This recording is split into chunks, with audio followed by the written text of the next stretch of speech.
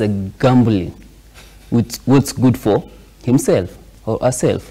So looking at the NGCDF, we get that these members of parliament are getting pressure from the people who elected them to occupy those offices. Yes. They need the CDF.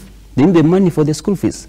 They need the renovation for the roads, renovations for classrooms, back at home or back to the constituencies. So they won't be focusing on matters to do with IBC, where their own people are suffering.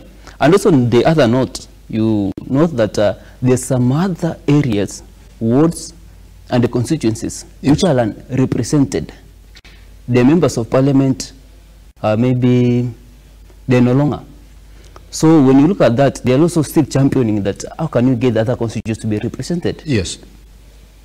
These other wards where we have the members of parliament or the MCS passed, how can also those people get the representation? Yes. So but at the moment, the big thing is that how are our people going to survive, to take their kids to school, to ensure that even the suppliers or the contractors who did the school renovations have gotten the money, that cash flow back in their constituencies. Because this CDF money, when it comes to the constituency, it does the renovations, pays for the school fees. This school fees pays the suppliers who supply the food.